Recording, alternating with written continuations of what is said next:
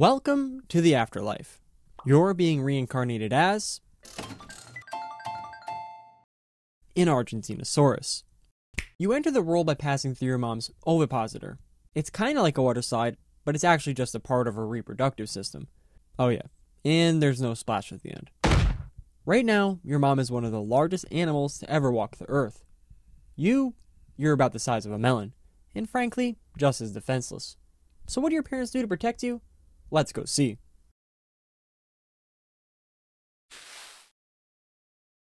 That's right. They cover you in a few inches of dirt and then kind of forget you exist. You'd think they'd just use their size to keep you safe, but babysitting while being 70 tons isn't the best idea. So think of them abandoning you as a favor. But now we've got a bit of a problem. You're in an egg and nothing's stopping predators from eating you. But that's all part of the plan. Every year, the adult Argentinosaurs group together and lay their eggs in one big batch. So, instead of you being the only sitting duck, you've got about 1,000 more. It's really just a numbers game. By flooding the area with so many eggs, the Argentinosaur ensures that even if most of you get eaten, get sick, or stumble off a cliff, a few are probably going to survive. Look, I'll be honest. Your life is basically Squid Game, except you don't win anything. You just get to not be eaten. Anyway, you'll spend the next few months in your egg growing, until you're around the size of a goose. Leaving your egg, things get intense fast. You know how you play a video game and then the objective just says, survive? Well, you climb out of your hole, but before you can even react, you get eaten. Okay, that one was just unlucky. Let's try that again. This time you see the ferns on the edge of the nesting site. You make a run for it, but your stubby legs are too slow. You try crawling, tiptoeing, even playing dead, but they all end the same way. So, how do you survive? Sea turtles. Yes, sea turtles. So, they pretty much got the same strategy as you. Lay a bunch of eggs and hope a few will make it. But the ones that do, they'll unintentionally use their siblings as bait. Something like this. So, you need to find a group of your hatchmates trying to escape together. Doing this, you all dash into no man's land at the same time. Left and right, hatchlings are going down. But you, along with a couple others, are able to make it to the ferns. And though you already have a slight case of PTSD, you'll probably forget pretty fast. Your brain is tiny. Its functions are no more than don't get eaten and eat. And that don't get eaten part is starting to light up. These forests are teeming with predators. You've got Moposaurus, Meraxes, Scorpiovenator, and those are just the ones that can swallow you in one bite. It's time to deploy, really, your only survival adaptation. Go-Go Gadget Cryptic Coloration. Okay, this might not look like much, but it's kind of like how a baby deer is born with all those white spots, as it mimics sunlight filtering through the forest, and your coloration helps you blend in with the ferns and cycads. Alright, not the most OP trait, but I told you, it sucks to be born as an Argentinosaurus. But besides, if you get spotted, as long as you keep sticking by your newly formed herd, the odds of you being singled out decrease significantly. But these are all band-aid fixes to the bigger problem. You're small, and as a sauropod, that's a one-way ticket to death. So you need to start your bulk ASAP, and the easiest way to do that is by eating from the tops of trees. But maybe you'll just stick with what you can find on the forest floor. You're like the Cretaceous version of a lawnmower, except you don't really turn off. Thanks to that small brain, you really only need a few hours of sleep at night. But even with that almost around-the-clock eating, you can't waste any time. That means no TikTok, no doom scrolling, and certainly no chewing. In fact, you couldn't chew even if you tried. Your jaw muscles are non-existent, so no Chad face for you. However, without the need to chew, each bite saves precious time. But even this strategy has its drawbacks. Without teeth to break down the plant matter, you'll need to find an alternative method to do so. Step 1. Acquire a rock. Now swallow it. Once these are in your stomach, they'll turn into these things called gastroliths, which are just rocks in your stomach. But they'll help break apart your food like the teeth you never chewed with. One other thing you'll need to do is acquire a strong gut microbiome. This will help you extract as much nutrition as possible, but there's only one way to get that. This is dung left by one of the adults, and it's full of those gut germs you need. So, you're gonna have to eat it. Once that's all complete though, it's pretty straightforward.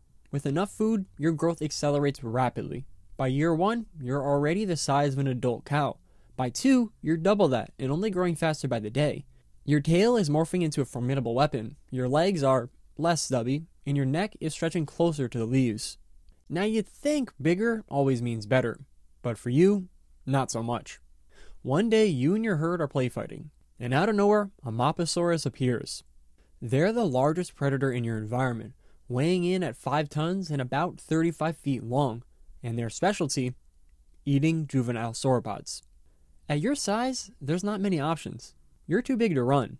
Well, you can try, but your top speed is only like 5 miles an hour. You're too big to hide, with your cryptic coloration kind of disappearing at this point. Yet, you're still too small to fight back. So as always, you're a sitting duck. But now you're a bigger one? Your only hope is a dance-off. Okay, one of you's about to get eaten. Like a sick game of Russian roulette, you managed to make it out alive. But you're not going to be able to survive like this for much longer. Your herd's numbers are thinning. It's time for you to seek protection elsewhere. Now that you're grown, you're finally big enough to join an adult herd. One might assume finding a group of giants isn't that hard, but it's kind of like spotting a whale in the ocean. There's a lot of ocean and not a lot of whale. The key is the pattern to their movements. Their paths often follow the same routes year after year. Now, remember that dung you'd rather forget about? It actually holds even more secrets. As they ate, they unwittingly planted seeds, leaving behind a trail of future trees. And to help you zero in even further, you can always follow the scent pheromones. By doing this, you should be able to find the herd, sooner or later. For the next few months, you do a lot of walking, but at least you get to eat along the way. And though you haven't had any luck yet, one night when you try to go to sleep, you realize how much progress you've made. You're so big now that it's actually uncomfortable to lay down. From this point on, you'll be sleeping standing up. However, this night, rather than being awoken by the sun, a gush of water wakes you up. A waterfall? That wasn't here when you went to bed. And why does it yell, oh? Adult Argentinosaurs pee a lot, maybe even upwards of 100 gallons a day. They actually drink so much water that during some droughts, a herd of them can easily turn an entire pond into a puddle. Well, at least the herd found you. And besides, it tastes kinda good anyways. Yet even with this new group, life still isn't sunshine and rainbows. You're an outsider to them, so for now, you'll just have to follow along until you're accepted. Over the next few months and years, you build trust, getting closer and closer until you fully integrate into the herd. And while now you've got some extra protection, life has brought on a whole new dynamic. You don't really get how the hierarchy works yet. You just know you're on the bottom, and every once in a while, someone comes to remind you of it. Nevertheless, there is a clear leader. She's the oldest member of your group at around 50 years old, and has probably given birth to everyone here. Her lifetime of experience guides the group. When a predator comes, she organizes a defense. When someone wanders off too far, she lets them know. You're learning a lot, growing fast, and by about 20, you're too big for predators to really mess with you anymore. Usually, you're spending your time eating, of course, but now you can do it even more efficiently. Now that you're larger, your neck offers even more benefits. Sure, you can reach up to the tops of trees now, but the best part? You can do this big circular rotation. So rather than moving your entire body for your next bite, you can just move your neck. But that's not the only thing that's changed. Since losing your cryptic coloration, it's been replaced with these very vibrant colors. What's the point of camo when you're the size of a building anyways? These vibrant colors now serve the purpose of attracting mates. But you haven't attracted any yet. Me too, man. Me too. Your reason being the grown adults. You have to compete with them to reproduce, and because they're older and bigger, when you sword fight with your necks, kind of like a giraffe, they always win. Until you get bigger, no love for you, and it's very traumatizing. By about 30, you're big enough to finally win these fights. You get your mate and your babies, they're born in the same nesting site as you, and following your family tradition, you abandon them. Of the 1,000 eggs that you were born with, approximately 50 have made it to adulthood. That's about a 95% mortality rate. You're one of the lucky ones, but at least you've made it. By 40, you're pretty much fully grown. Some think you'll continue to grow slowly forever, but at this point, you're around 80 tons, about the size of 13 African elephants, and around 110 feet long, which is longer than some blue whales. You've grown about 100-fold increase since you were a hatchling. That's like a 20-inch human baby growing to be 160 feet long. but you are cheating. A little bit.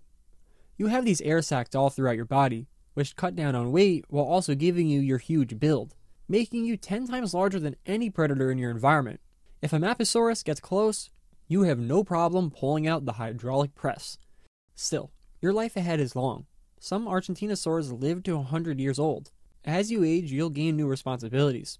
Help lead the herd, pass down everything you've learned, and continue to grow the generations that will follow you. Nothing can stop you. Well, almost nothing. On your 51st birthday, there is a thunderstorm. And because you're so tall, the trees can only provide so much cover. And then... Thank you for watching. YouTube thinks you'll like this video, and Jehona out.